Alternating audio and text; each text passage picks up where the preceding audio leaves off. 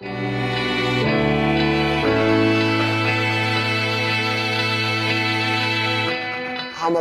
is like the most important thing of my life. The emotions are so strong. It's a fantastic supporter, Sweden's best supporter. You go there because you're passionate for the club. It's just part of what you do and what you are. We always knew that we had the potential to be what we are today. Doesn't matter if it's 3 hours drive or it's 15 hours drive, you will go there. The fan base matters. We are the club. I skipped everything to be able to follow the team. I love to see football, I love my club, and that means everything for me. I don't give a fuck what people say. I'm not normal.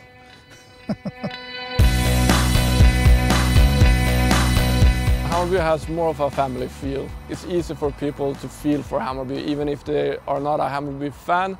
I think you made a really good point about the club when we talked before the interview, how important the availability and the hospitality is. So you feel very welcome here in Stockholm to Hammarby. And I think that goes for most of people who come here. The tradition of the club is like a working class club from the beginning. Södermalm has always been the part of, historically seen, been the part of Stockholm that was the most working class area. It was a place there where you dumped everything you didn't want to have in the other parts of the city. And Hammarby as a club has always been extremely closely connected with Södermalm in a way that it's quite rare, I think, to have such a strong connection.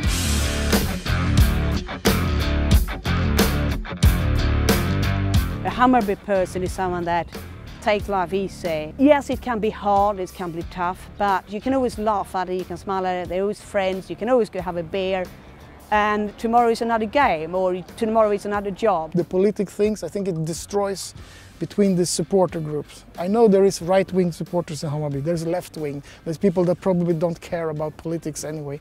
So let's go for Hammarby. Doesn't matter who you are, everybody's welcome. In Hammarby we sort of have the politics stay outside the arena. If you are a Hammarbyer, you are all right. It doesn't matter what you are, what you believe in. If you are there and love Hammarby and sing for Hammarby, then that's what it's all about. It's for the club, it's for the colors. I don't want the Nazi flag, I don't want the Che Guevara flag, I don't want the gay flag or whatever. It's Hammarby. Hammarby, everybody's welcome. So, nothing more to say. Hammarby is the only main thing.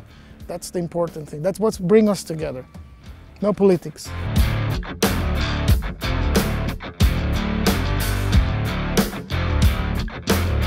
I think it's a very deep tradition in Hammarby to stand up for the club, even though it's not winning. If you look at how well the team have performed and how many supporters there's been watching the games, the lines doesn't add up together. Even though we had a couple of years that was so bad that we almost got expelled from the second league, we still had a growing attendance. It's like a family when you have something bad happening to the family, people come together. There are two words in Swedish. One is called medgångssupporter, which is the worst thing you can be. I think you said it was called fair weather supporter.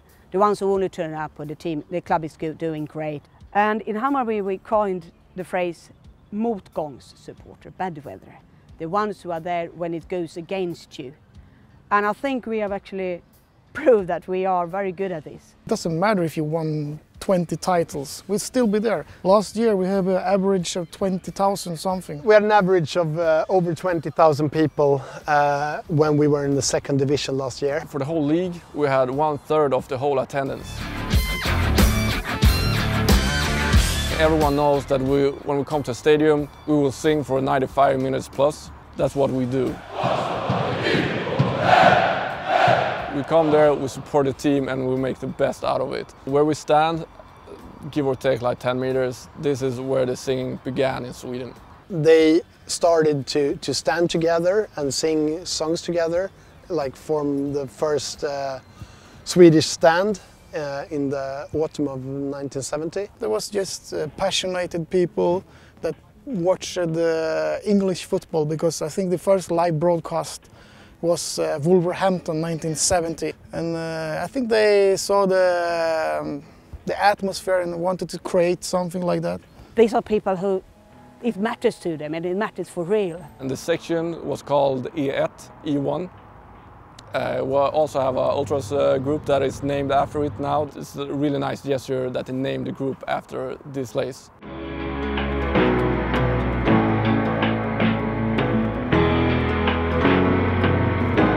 Hammarby is not a club of winning tradition. We've only won the league once in 2001.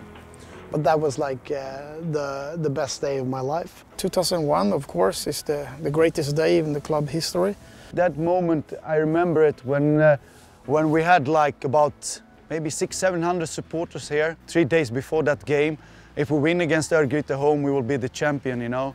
And there was only thinking about the game. When the referee blew, the game was finished. What I remember was that the supporters really ran into the field, was crying in front of me. That is a moment that I never will forget, actually.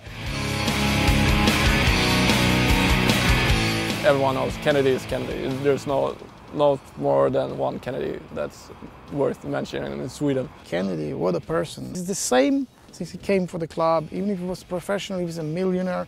He's such a big heart, this lad. It was a fantastic moment for me to come to Hammarby when I was 70 years old, and I felt like I have a great future to do something nice here. He was important for the team and he scored important goals. Shortly after, like 2 or 3 years after that, he went to Ajax. When we were absolute shit, we were in the second division, he came back. I couldn't believe when it happened. So actually, my mind was still to play in Europe, to play in Spain or other countries still.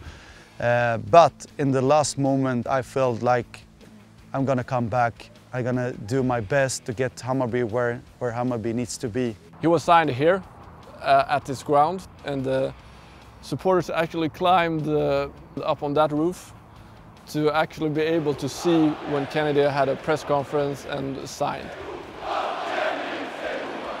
To see the supporters, some supporters to cry in front of me, you know, to see me back in Hammarby was actually the most nice moment for me. He was a big part of us coming back. I said to myself when I wake up, I said like, this day, no one gonna stop me and the team. We're gonna win this game, and this is the moment to get back in where Hammarby needs to be back. I get the first chance, I missed penalty, and then I said to myself, can't be like this. I scored a free kick, then the celebration was so great, and then we get another penalty, and I said to myself, I'm gonna get a revanche against the keeper. I'm gonna score, and I scored 2-0.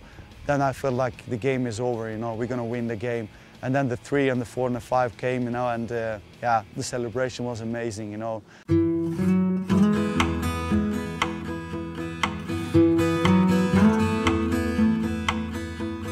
We moved arena 2 years ago now. We're at Söderstadion, and we were capped like every game. It was 10,011. Like that was every game. It was 10,011. We knew that we could have so much more people coming in if we had a bigger stadium. We left Söderstadion 2 years ago in the summer of 2013, in the middle of the season, and it was horrifying. Everyone was crying. It was like a funeral. Everyone was like, I don't want to leave. Like, this is where I grew up. This is where like I met my friends, where I met my wife. This is where you found everything that you stand for. Right here, I used to sit when I was 6, 7, 8 years old and just looking up on the stand. It was hard for a lot of people. Söderstadion has been like a church or a home for many of us. We had like stickers and graffiti and pictures all over the place. It was green and white, and we were the only one playing there. And then we moved to a like super modern spaceship, which we share with another team, which is our main rivals. If you had asked me that 3 or 4 years ago, I would have said the new arena is too big for us. I wanted the arena that took 18,000, maybe 22 or something. 31 is much too big. And now it's not big enough for us. But it's been better than I expected. That could have been a disaster, but it has, on the opposite, strengthened us. Är det en ljudvolym som blir väldigt bra. Akustiken inne i arenan är fantastiskt bra. Så då betyder det att supportrar och fans då har chans att påverka ljudvolymen inne på arenan, och då blir det 12:e spelare.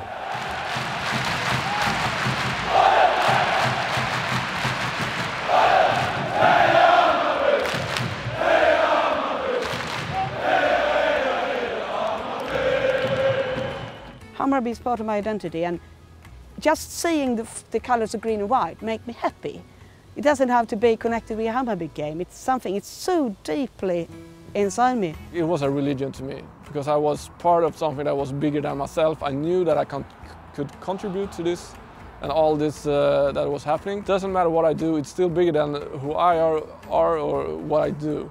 But I can still contribute to something that makes a difference for everyone. It's like a safe place, you know, when it doesn't matter what happens in life, you can always go to the games. In a way, I compare it to a religion. Religion gives us a lot of fulfillment in a lot of parts of our lives that we need. And I get most of that when I go to Hammarby games. There is the singing, there is the being part of a community.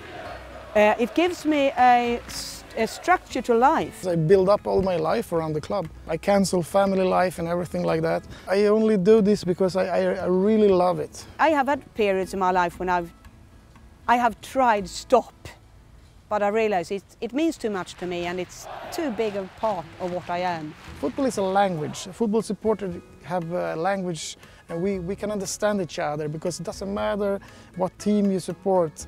Even the worst rival is the same as you, and we wouldn't exist if it wasn't for them. This is where I want to be for the rest of my life.